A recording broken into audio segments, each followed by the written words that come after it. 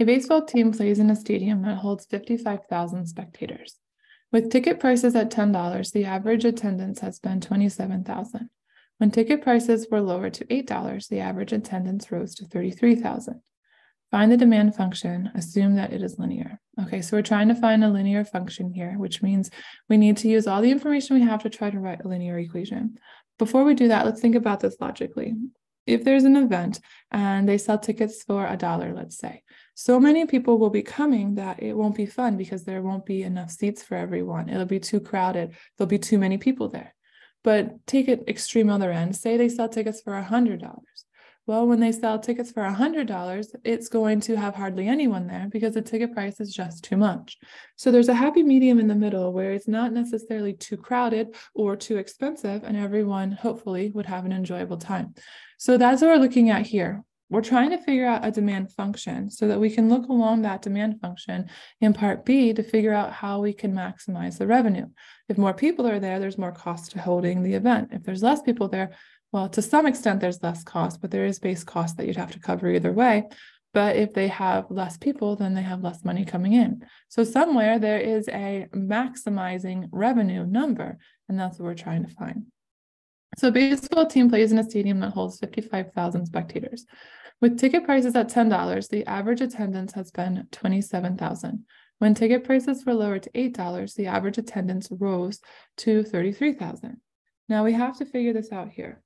If we think of attendance as X, and then the price would be Y, because think about it, the price is going to impact the attendance. So if we say that attendance is X,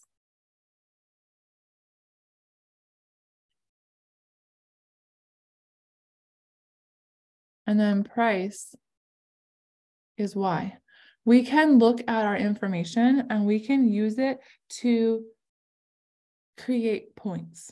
Now, this is a little bit tricky here. The demand function relates the price per unit to the number of units sold, and that's the piece that has to be remembered. So that's the trick for this question. So we have to remember that a demand function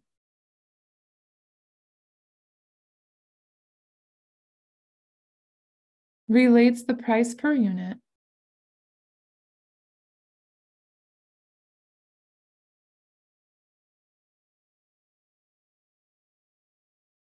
to the number of units sold.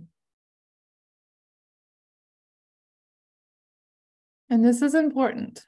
Otherwise, you might have your X and Y backwards, which is going to impact writing our equation. So the demand function relates the price per unit to the number of units sold. So that would mean that the Q, the number sold, would be X, and that's going to be our attendance.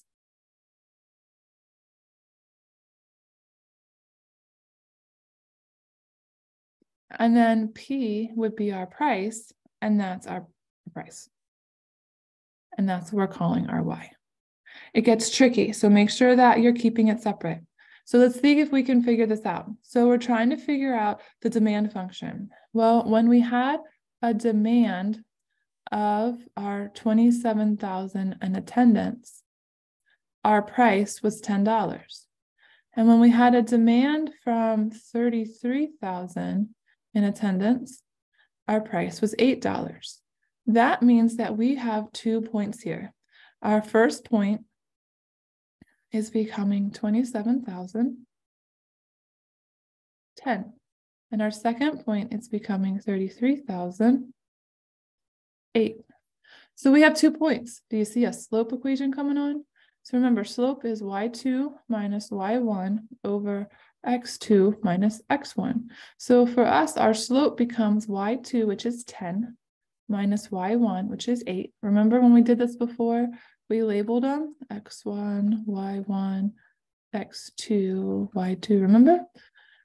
So we have y2 minus y1 all over x2 minus x1. Now, in this case, we'd have our equation with our 10 and our 8. It doesn't matter which of these points you call 2 and which one you call 1. So in this case, let me switch it because we called this one our second point. It doesn't matter. Either way, it will work. Either way, it will work out just fine. but I will switch it so that you've got the same notation. So y2, y1, x1, x2. There we go. So it doesn't matter which point you call 1 and which point you call 2. If you had these switched right here, just make sure you have them switched in the denominator and it will still work out. So x2 we have as our 27,000 and our x1 we have as our 33. Notice, here is 1 point. Here is 1 point. That's what's important, that the x and the y are coordinated. All right, so let's solve this down. 10 minus 8, that's going to give us 2. 27 minus 33, that's going to give us 6. It'll be -6. I don't like the negative in the bottom, so I'm just going to put it to the top. And then if we simplify down, looks like we get -1 over 3,000.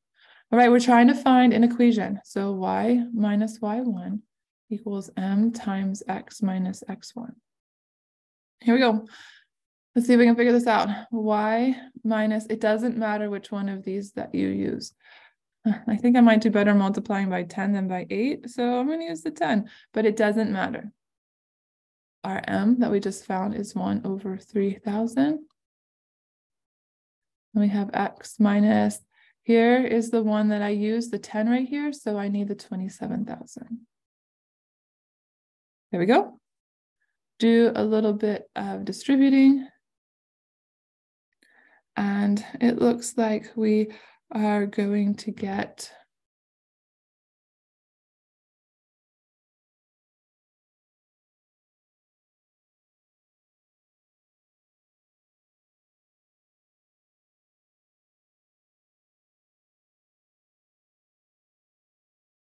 there we go.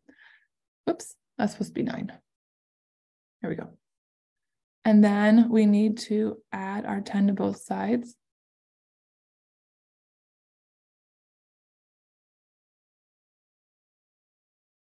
And then we need to put it to our demand function. So our demand function is d of q. So that means that x needs to go to q and y needs to go to our d of q. So it'll look like d of q is equal to -1 over 3,000 q plus 19. So then it's asking us, how should ticket prices be set to maximize revenue? So what ticket price should they use to bring in the most money? Well, how should ticket prices be set to maximize revenue? Well, if we want to maximize our revenue, it will look like R of Q is equal to the quantity that you sell times the price you sell them at. Well, price that you sell them at is the demand function. So if we look at this one, another way of writing this would be R of Q is equal to Q times our demand of Q. And we can fill this in. We need Q times, and then our D of Q we have is -1 over 3,000 plus 19. So -1 over 3,000 Q plus 19. So that means that R of Q is going to look like -1 over 3,000, distribute your Q squared plus 19Q. So we need to maximize. See right here? Maximize. So that means we're going to need a derivative again. So bring down your power. Subtract 1. There we go. So we take our derivative, we set it equal to 0. I'm going to simplify this. So 15,000.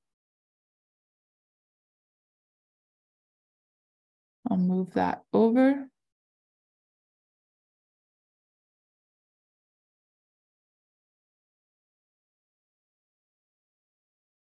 Oops.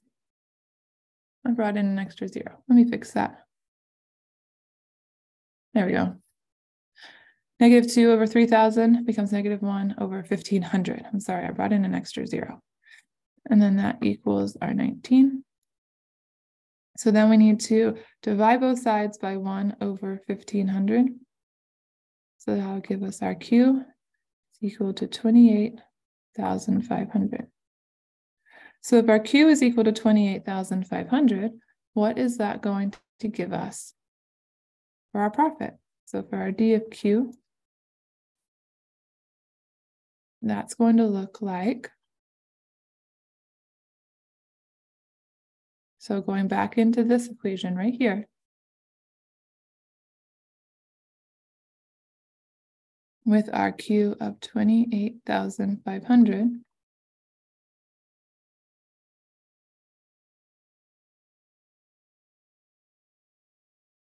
and then we can finish it down. So typing it all into the calculator, it looks like we're going to get $9.50. So the revenue will be maximized when our ticket price is $9.50. And that means that we would have 28,500 tickets being sold.